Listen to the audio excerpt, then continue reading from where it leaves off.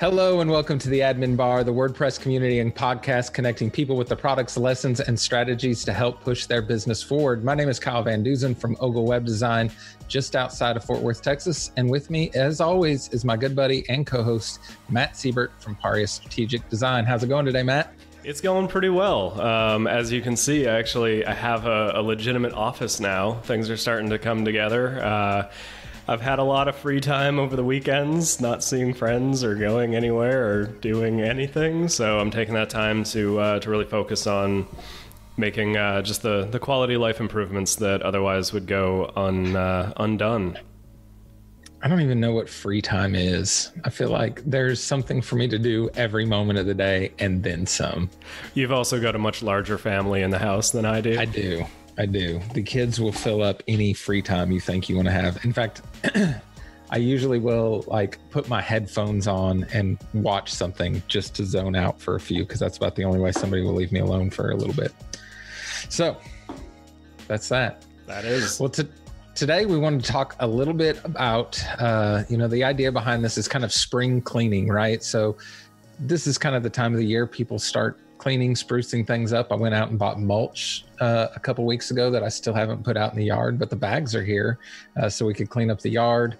And I think just kind of this time of the year brings that to us and gets us wanting to do that. But this year has been obviously quite a bit different with coronavirus and pandemics and people staying at home. And it feels like, everything's become kind of an emergency. Even the slightest little client request has become an emergency.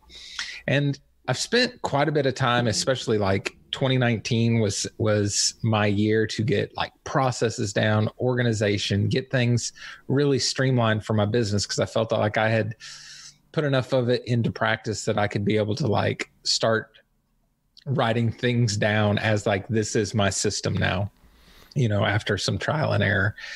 But what I realized is, when all this coronavirus stuff happened and they eventually got to orders to shut businesses down and stuff here in Texas, I realized a lot of the things that I didn't yet have cleaned and organized and processes for. And it's all this shined a big spotlight on it. So I was kind of thinking of this as, some people have really messy desks with things piled all over them and stacks of paper and books and knickknacks and you name it, right? Or then you look at Matt's desk. Look at that desk. There's a plant, a phone, a stapler. Dude, it's a swing line, but it's not red. I need to find one of those. You do, but that's a super organized desk. And I feel like, this kind of analogy works in the fact that if I had this messy desk with stuff all over it and somebody frantically ran in my office and said, "Hey, find that exact one piece of paper I need from you," I'd be scrambling everywhere, trying to dig through everything, trying to find that. But when you're real nice and organized, even if the other person's in a panic, you can just zen, find what you need, hand it to them, and you're good. And that's kind of happened in a lot of people's businesses, not just ours. Is when all this happened, I don't think anybody had really prepared for what happens if we can't go to work anymore. That wasn't something that was on everybody's preparedness plan. But the more organized and streamlined and the cleaner your desk was for all this, that it made that transition that much easier, right? So I think during all this, I've noticed that some things I thought I had in place well enough, I was kind of ignoring, and all of this has shined a spotlight on those things. It's made all those things shine bright. So I've been going back and forth with Matt about a lot of the things I've been kind of implementing and working on and trying to tweak and get cleaned up and nice. And some of them are really simple and some of them are a little bit more in depth, but I thought we could spend a little bit of time here today kind of discussing all those things and hopefully sparking some ideas for some people. So how does all that strike you, Matt? Yeah, for sure. I think that organization, in general, is always super important. I mean, I definitely have a bit of maybe a touch of OCD when it comes to that stuff. If something's angled the wrong way on my desk, I have to fix it. And that's why you're single. Oh yeah, for sure. That among many, many other reasons that I don't think we have time to get into right now. That's an episode all in itself. But just like quality of life things too, and things that you can do. We're in lockdown. We can't go places. We can't do things, and that alone like really disrupts what you're used to doing. And if you're not doing a lot of people like kind of work on a schedule, on a routine, and when that routine is broken, it's sometimes really difficult to get back into that routine or figure out, okay, so I can't go to the office to do this, or I can't go to a workspace to do that. Like, how do I bring a little bit of that back into this whole new, world that we're currently living in? Yeah, I think that's very true. And it's not only your own routine, it's now other people who are in your space's routine, so there's other people that I'm used to, like kids leaving for school for the day or wife going to work, and those things are all different now too. So let's dive into a few of these things. The first one that I noticed right away when all this kind of happened, and I felt like I needed to reach out to all my customers and address this whole thing somehow, not only to, make sure I'm top of mind with them, but to check on them and stuff. I opened up my email marketing when I was using for my agency, MailerLite.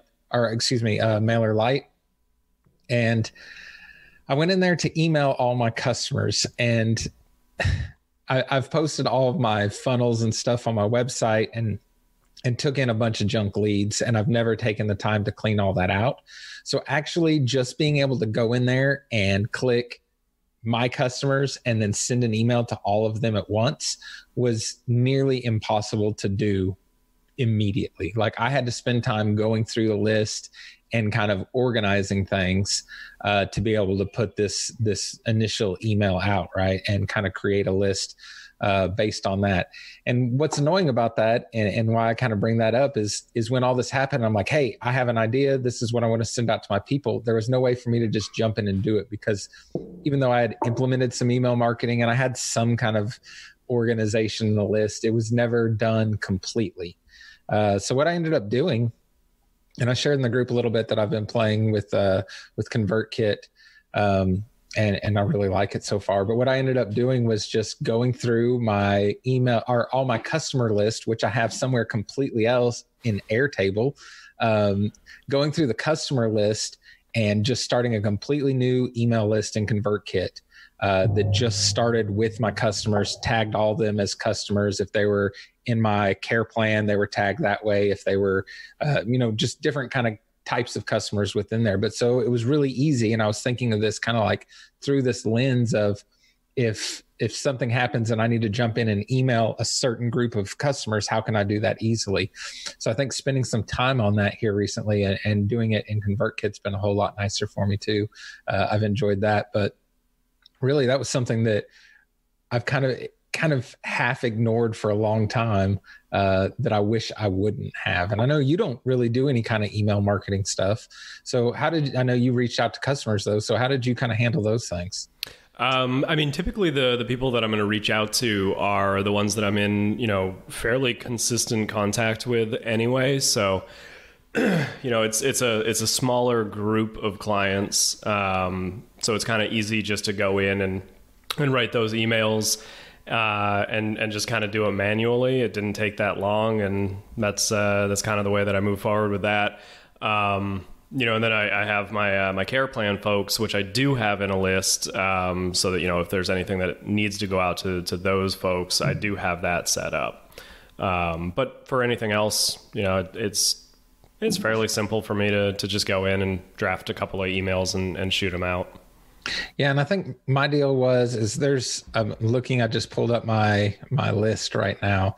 I have 32 emails set in for my care plan customers. Now, it's a little deceiving because a couple of those, there's multiple contacts for a single company. And then some of them, it's one customer and several care plans. So it's not exactly the amount of care plans I had, but I wanted to be really careful about making sure I sent a consistent message to everybody, at least at first, that I could really keep things straight, because I wanted to do some things to offer, if we needed to do updates for the website, I'm not going to count that against your allotted amount of time this month and things like that, that I could put up some kind of notice and me actually recommending they put up some kind of notice on their website, even if they're still operating as normal.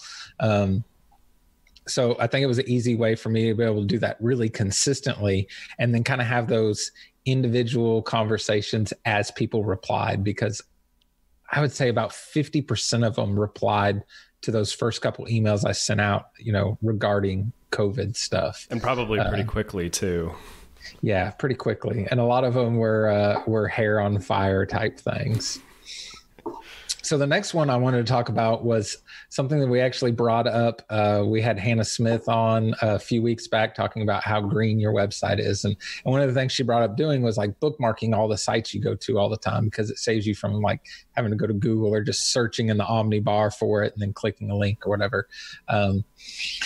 And my bookmarks were a total mess. So I spent a bunch of time the other day actually going through and making a bunch of folders and kind of segmenting everything out in folders and then bookmarking a lot of the applications and things I use.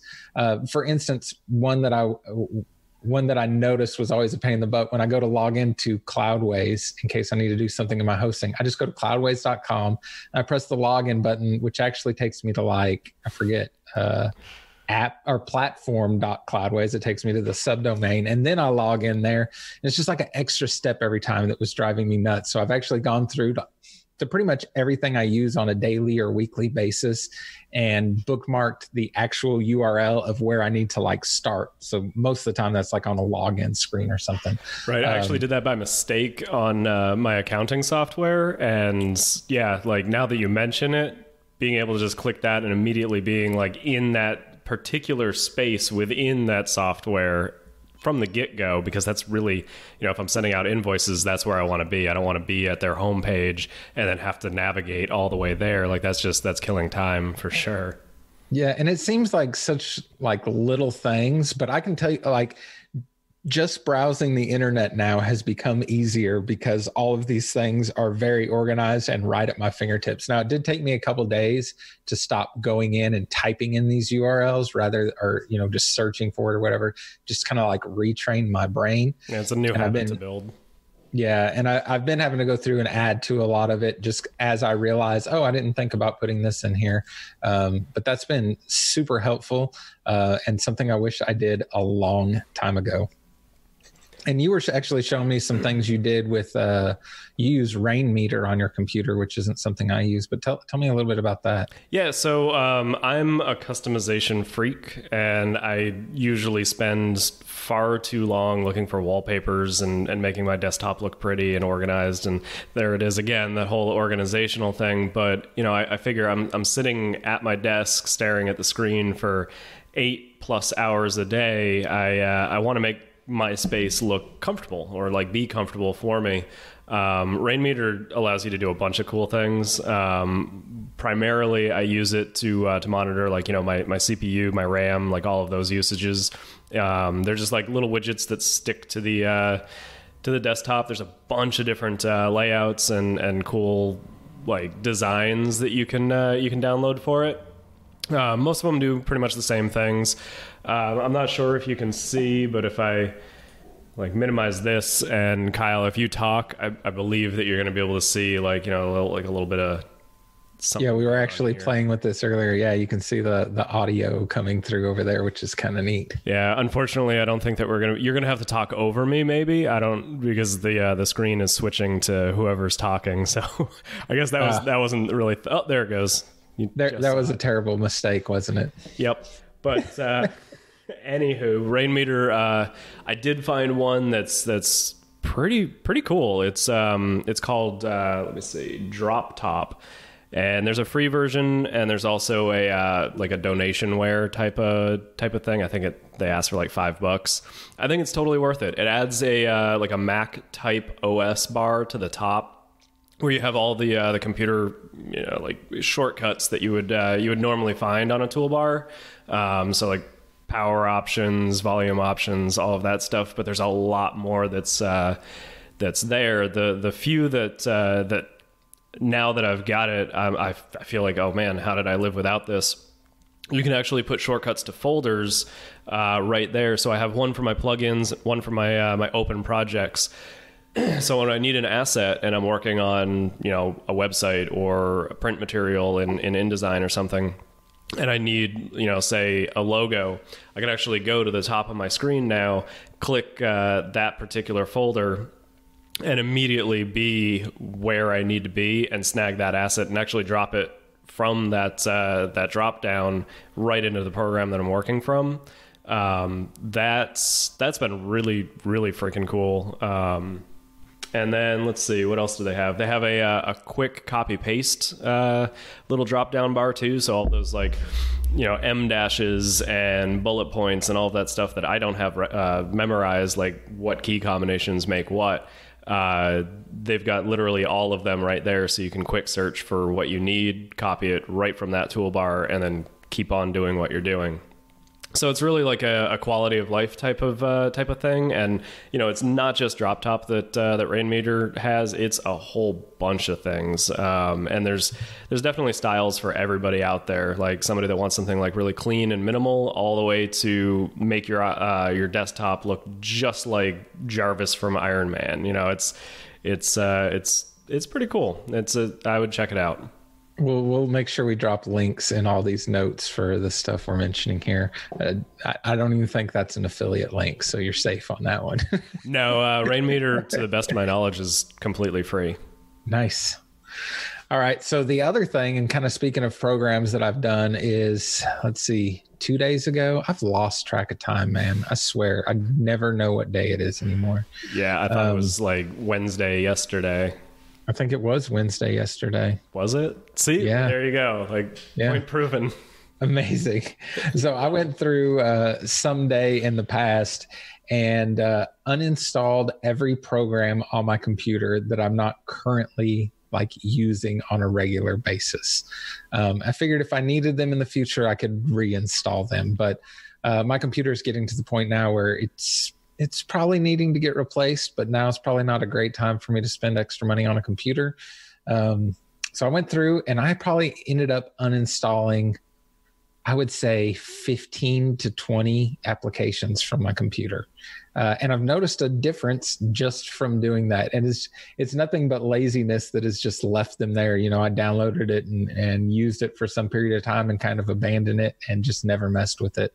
But even just getting that little bit of performance back on my computer has made things easier. It makes me feel more productive. Yeah, for sure. Can I ask how you went about deleting those?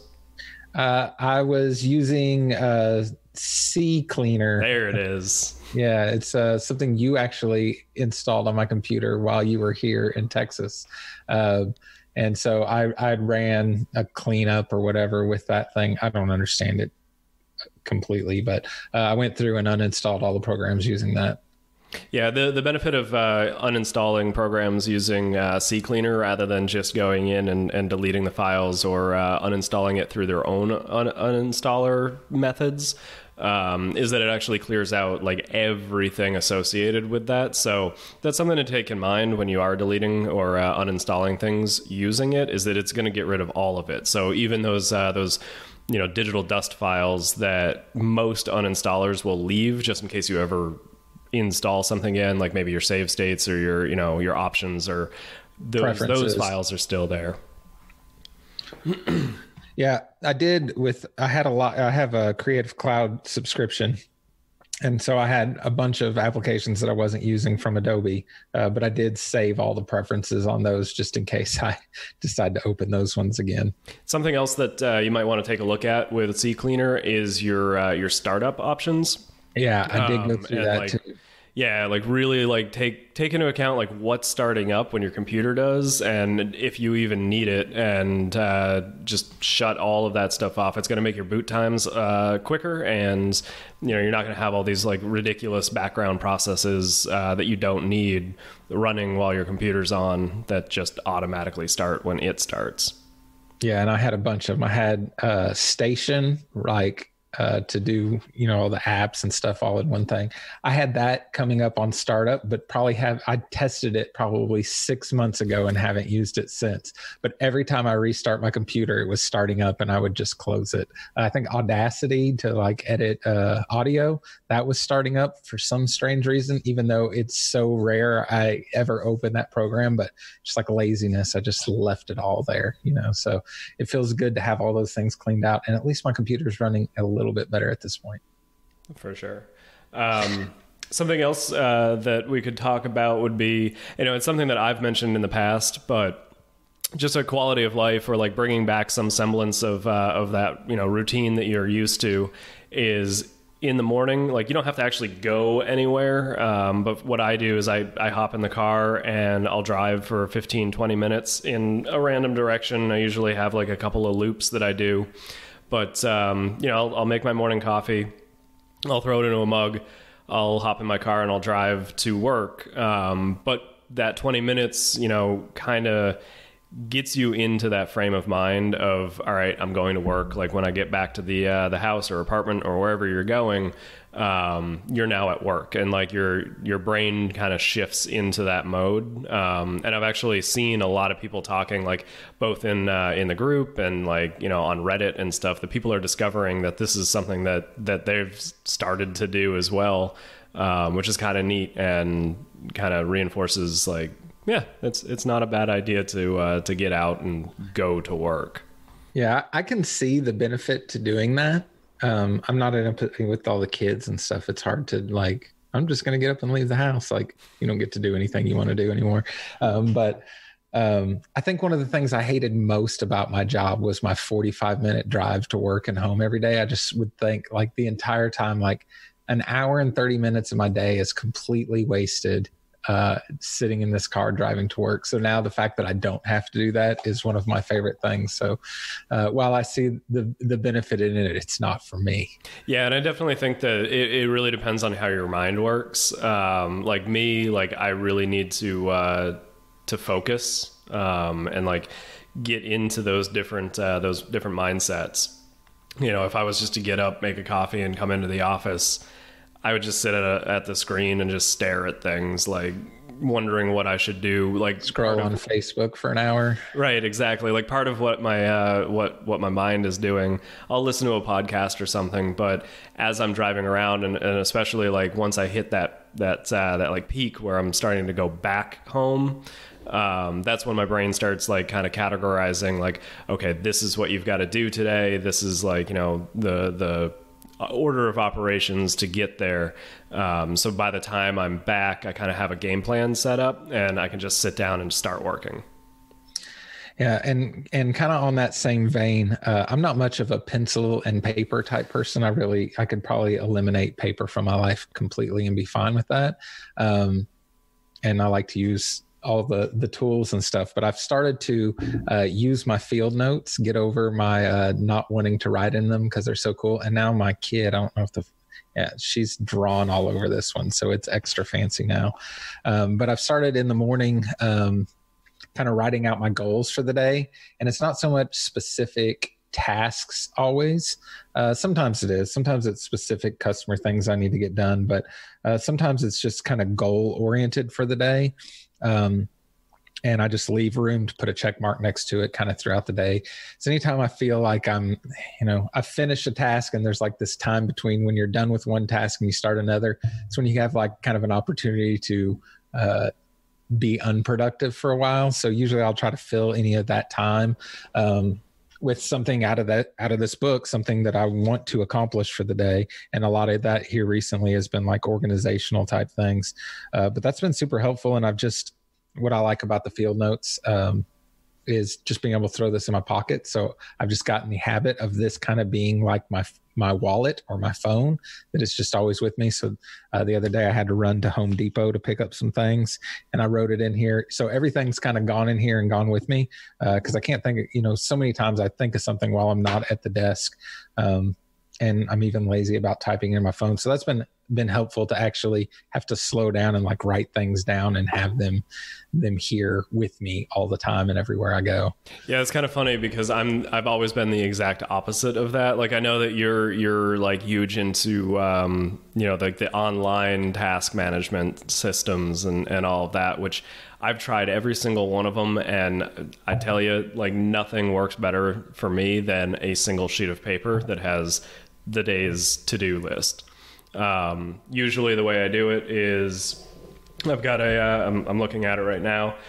I've got the client name, like a dash, and what needs to be done for them.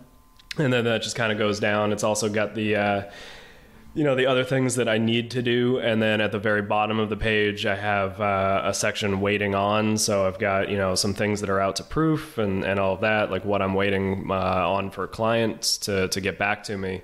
And throughout the day, like as I do these things, I physically cross them out. And one, that feels really good to actually take a pen to the paper and cross it out saying like, this is done. Rather than going into an online thing and just clicking a checkbox. Like that doesn't really work for me.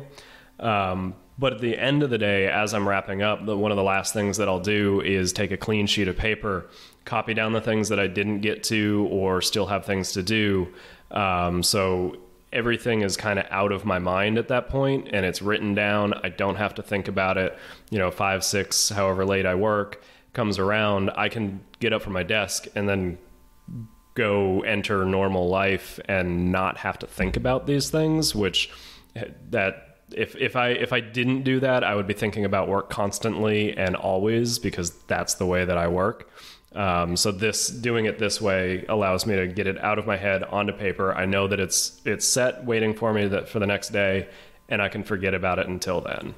It's kind of like the same principle when we talked to Nathan Ingram about the Friday email thing, right? Where you send all your clients kind of an update of what's gone on this week and what you're going to do next week. And part of doing that is just the exercise of kind of getting it all out of you, putting it away. And now I can relax and go on to my weekend without thinking about it. So you're kind of doing that every day in a way, Right, exactly. And, I think that's it, like that, the habit or the act of actually writing something down, like it supposedly instills it in your head a little bit more too. Like they say that like when you're studying, for example, to actually physically write down notes, like helps you retain that more. So I think that, that coupled with my morning drive. So the previous night, I'll write everything down. It's in my head. I know it. It's down. I don't, if I do forget about it, that's fine. It's right there. But then that next morning, because I did write it down the night previous, I'm able to go through that list in my head. And then when I sit down, I already have an outline of what I need to do. And then it's staring me in the face. Yeah. No, I might need to adopt some of that, because usually I'm just fed up by the time I quit for the day. It's just like, all right, I'm done. And I close everything down and walk out of my office and kind of emerge back the next day. And one last thing I definitely wanted to get to is something that as all this stuff happened and as life began to change for everyone here, I started like relaxing on some of my procedures. So one thing I've been really, really consistent about for a while now is any of my customers, if they want to call me or Zoom or anything other than email, I just ask them to book it in my calendar. So I have booking links. They're in my email signature. My customers know where to find them. I send them out to people if they want to chat. I try to do everything through that booking calendar because everything goes into Google Calendars and I can keep everything straight and organized. And kind of as all this was happening, I started realizing I was telling people, just give me a shout or, shoot me a text when you want to jump on a Zoom or, just being really relaxed with it. And I started kind of getting out of that habit of making sure everything was scheduled ahead of time. One other thing about scheduling those things ahead of time is I have basically like an 8-hour period. Like if I gave you my link to book right now, the soonest you could book is 8 hours from now. Even if I had an open slot in 30 minutes. So this way it kind of pushes things out a little bit and it keeps my workflow a little bit more even. But because I got out of that, I started just kind of jumping in and out of calls and jumping in and out of Zoom meetings. And it got kind of chaotic to the point that the other day I had a meeting with somebody that's actually in our group. And they did schedule the meeting, but because I'd been so out of routine at looking at my schedule and doing all that, I completely spaced on the meeting, didn't show up to it, kind of no-showed them to my own meeting with them, and felt really terrible about it. So I actually made that my goal, is to get back on making sure that everything is going through the booking calendar, because forgetting your processes when things are chaotic is super counterproductive.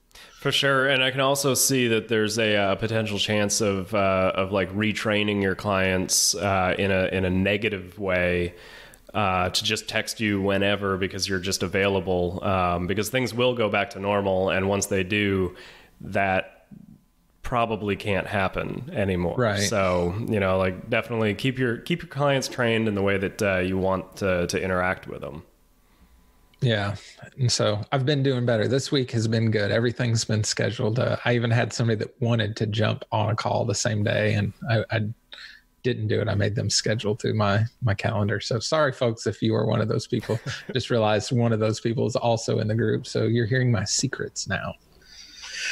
All right. Well, you got anything else to add to this, Matt? Yeah, actually. Well, not to add, but to ask. We kind of just touched on a couple of the things that we do, like, productivity, organizational wise, but I'm really curious what everybody out there has to say. Like, what processes have you seen like change since all of this happened? What process have you started? And what like software do you use, or how many people out there do the pen and pencil thing? I'm really curious, mainly because I'm probably missing a bunch of like really cool things that I could be doing. So if anybody has anything that really like works really well for themselves, leave a comment, because I'm always up to change my routine a little bit. Yeah, no doubt. And this would be a good one. Next happy hour is a we're not having a guest or anything. It's just an open discussion. It's May 14th at 11 Eastern. So what's that, 4:00 in the UK, something ish? I'm guessing that's about right. Anyways, this would be a good thing for us to discuss on there too. If people have some ideas and topics, this would be a good thing for us to chat about on there. So if you're not part of the happy hour calls, you can go to the adminbar.com/happy-hour and register there to be a happy hour VIP, so that you can get all the emails and links to everything and replays and all of that. But yes, I'm interested too. I know the best system in the world is the system that works for you. No matter how many tools and different things there are out there. I like to use a lot of online things. You like to write things on a pen, with pen and paper. Neither one of those are right or wrong. It's just whatever works best for you. Right. Awesome, guys. Well, I appreciate everybody listening today. We'll make sure there's a thread about this in the group. So if you want to drop some of your comments in there, we'd greatly appreciate it. So if we can do anything to help make you guys more productive or share any more details about the things we talked about, we'd be glad to do that too. And if you'd like to help us, the easiest way to do that is to subscribe to our podcast and YouTube channel, share our content, and use our affiliate links. It's all free. It takes little time, and it greatly helps support the show. We'll catch y'all on the next one. Bye-bye.